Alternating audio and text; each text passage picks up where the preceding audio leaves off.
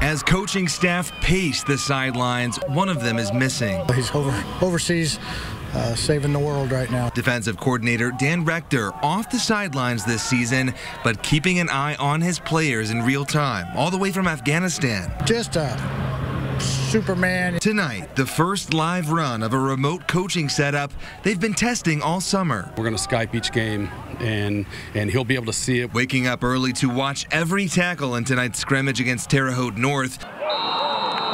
Coordinating with other coaches through FaceTime audio. You're right on the tailback on your read, though. I think we'll be there faster. Coach Tom Carpenter says even though Rector is away, the team is using the defense he's developed over the years. He's the guy that wrote the book for us. I mean, that's who we're doing his stuff. Rector also using the 8.5-hour time difference to make notes for his players. He breaks it down, and especially since school started, he's actually had the film broken down and comments made by noon the next day for the players.